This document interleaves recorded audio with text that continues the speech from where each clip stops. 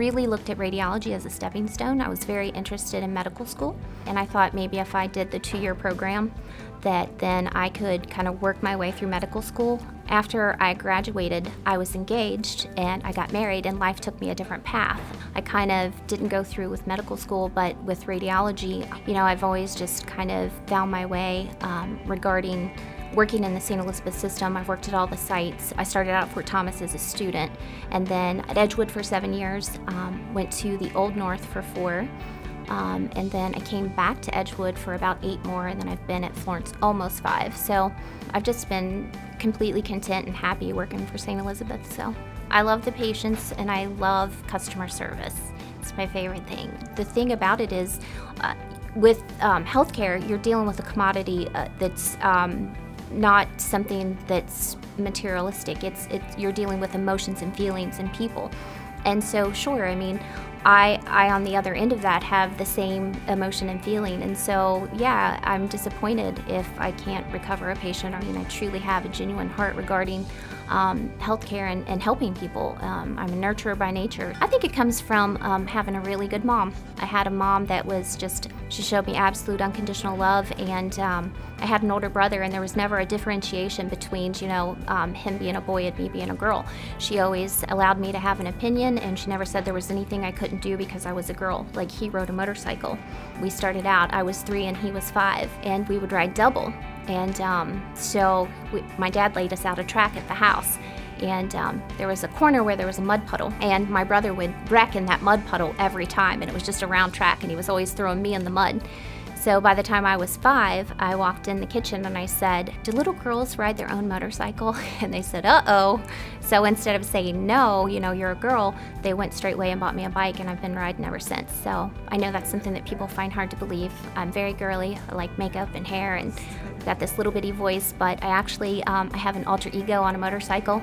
I'm a big chicken. Outside of riding a motorcycle at 150 miles an hour down a straight, I am a big chicken. I'm afraid of heights. I'm afraid of roller coasters. I'm afraid of a lot of things. You know, I'm not this daredevil person. It's just truly, really all I know.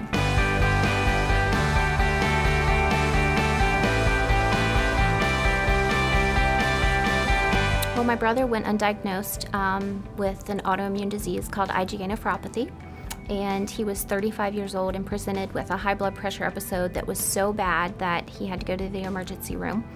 They ran some blood work, and he was in complete acute renal failure. I offered to be a donor, and they said, you know, they screen you with some questions, and at that time, if you had ever had precancerous cells or cancerous cells or any kind of issue like that, then you could never be considered a donor, and I had had that. And so they excluded me as a potential donor at that point.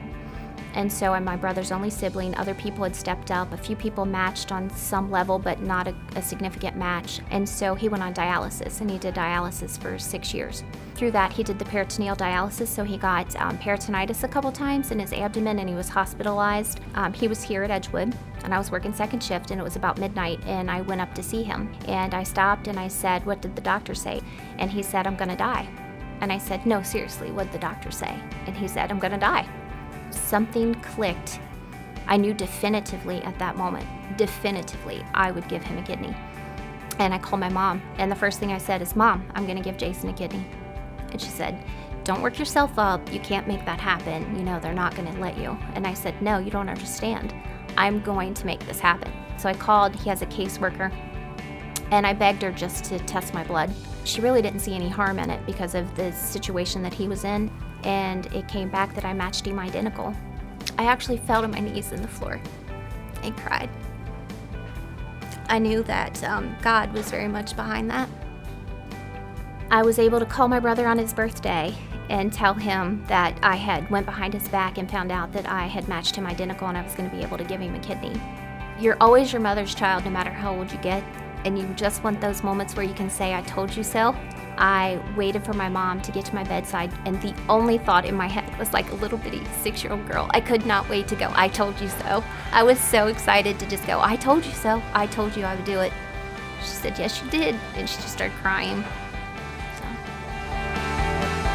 And she was working one of the offices outside of where we had the meetings, and I went by, and her smile said it all.